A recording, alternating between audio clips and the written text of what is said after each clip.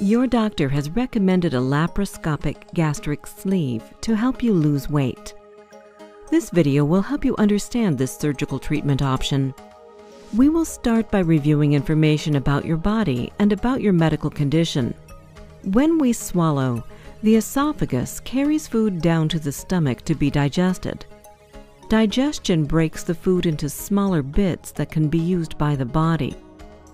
These small bits of digested food then pass to the small intestine, where water, fat, protein, and other nutrients are taken up by the body. Weight loss procedures, also called bariatric surgery, make the stomach smaller so that a person cannot eat as much food as they used to.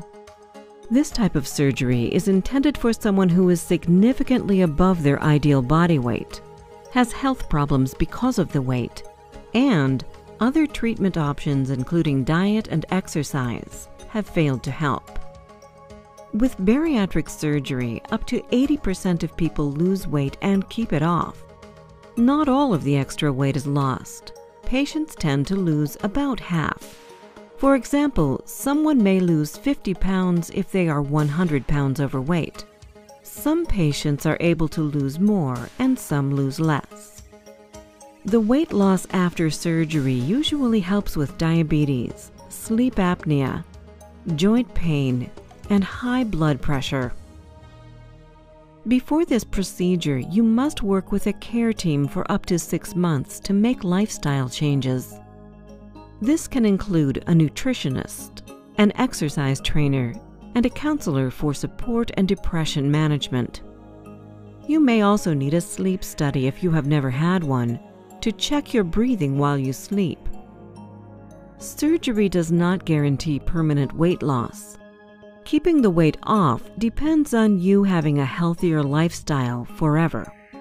It will help your body reset to a new weight, but your new good habits keep the weight off. Recommending surgery as an option is commonly based on a person's BMI, or body mass index, which is related to a person's height and weight. Surgery may be an option for adults that are 100 pounds overweight or have a BMI of 40. Surgery may also be advised for a BMI of 35 if there are weight-related health problems such as sleep apnea, type 2 diabetes, or heart disease. The laparoscopic gastric sleeve is a procedure that makes the stomach smaller by cutting away part of it. It is shaped like a banana afterwards and can fit less than a half cup of food, or 100 cc's. Since most of the stomach is taken out, it is a permanent procedure. Benefits of the sleeve procedure are a decreased appetite from less of the hunger hormone, ghrelin, which is made by the section of the stomach that is removed, a smaller stomach so you cannot eat as much, and no change to your intestines, so vitamins and food can be absorbed normally. There are several different types of bariatric surgery. Some are more and some are less invasive, including gastric bypass, laparoscopic gastric sleeve, gastric banding, and endoscopic gastric sleeve. It is very important that you understand why the laparoscopic gastric sleeve has been recommended for you. If you have questions, ask. Your surgeon has recommended a laparoscopic procedure. A long instrument with a light and camera called a laparoscope is used. The scope makes it possible to see and operate on hard-to-reach delicate tissue. This is minimally invasive surgery that uses very small incisions instead of a classic large incision. Healing and return to normal activity is usually faster, with less bleeding and fewer complications. With all laparoscopic procedures, the surgical team is prepared to change your surgery to an open procedure with a larger incision if this becomes necessary.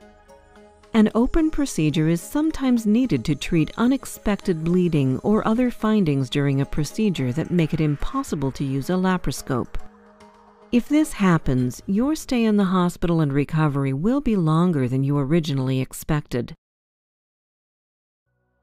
Now let's talk a little more about what happens during a laparoscopic gastric sleeve procedure.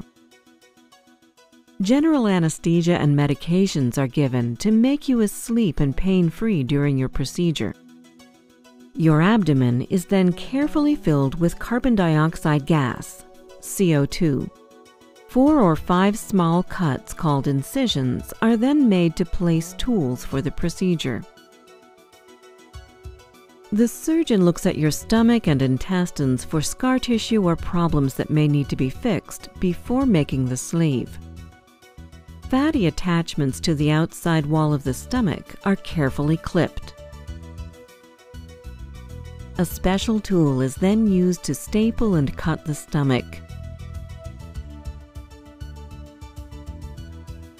The staples work like stitches to seal the wall of the stomach and stop bleeding. The surgeon carefully makes the stomach into a banana-shaped tube by placing the staples one section at a time.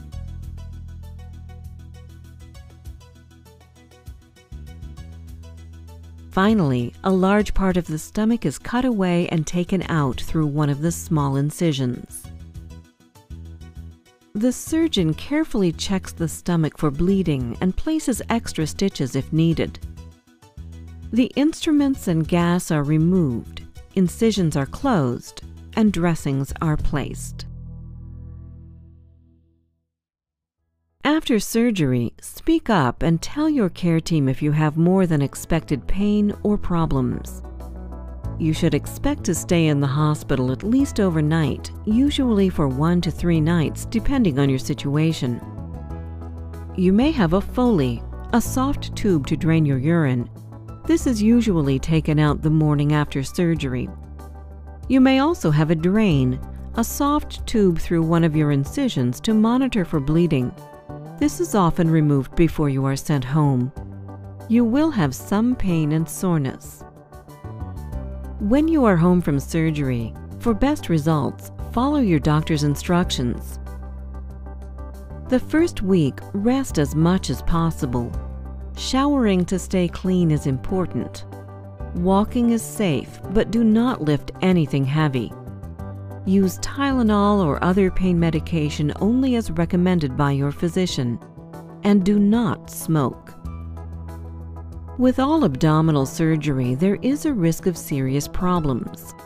These can include bleeding, injury to the intestines, liver, or spleen. More surgery is sometimes needed to correct some problems. Call your doctor if you have a fever, can't eat, have worsening pain, nausea and vomiting, or bleeding that does not stop. Hospital admission, medication, or surgery may be needed to fix some problems.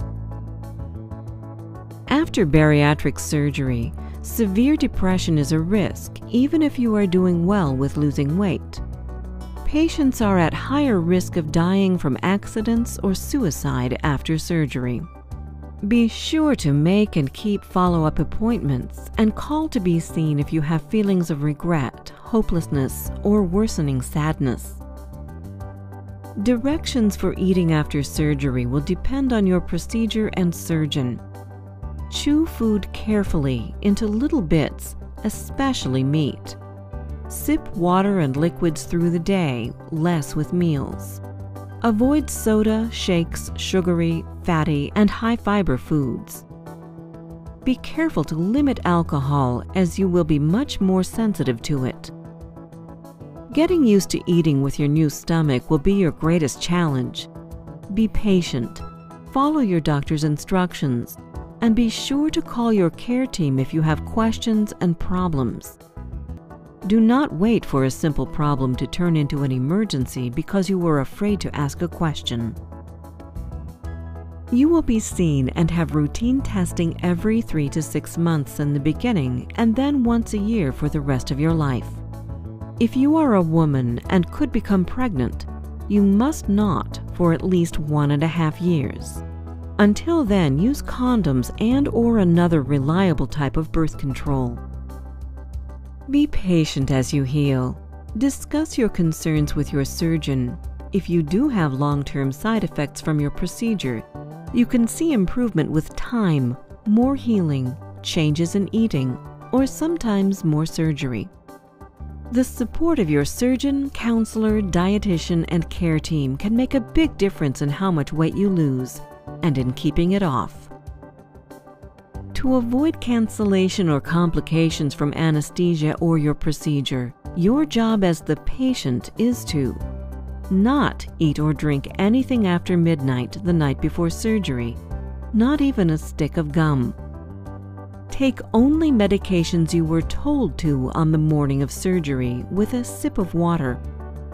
Stop your aspirin or blood thinners before surgery as you are instructed, and arrive on time.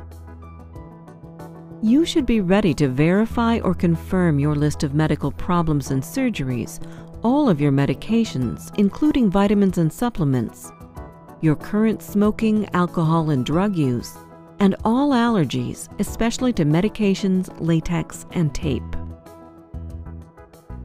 All surgery and anesthesia have a small but possible risk of serious injury, even some problems very rarely leading to death. It is your job to speak up and ask your surgeon if you still have questions about why this surgery is being recommended for you, the risks and alternatives. This video is intended as a tool to help you better understand the procedure that you are scheduled to have or are considering. It is not intended to replace any discussion, decision-making, or advice of your surgeon.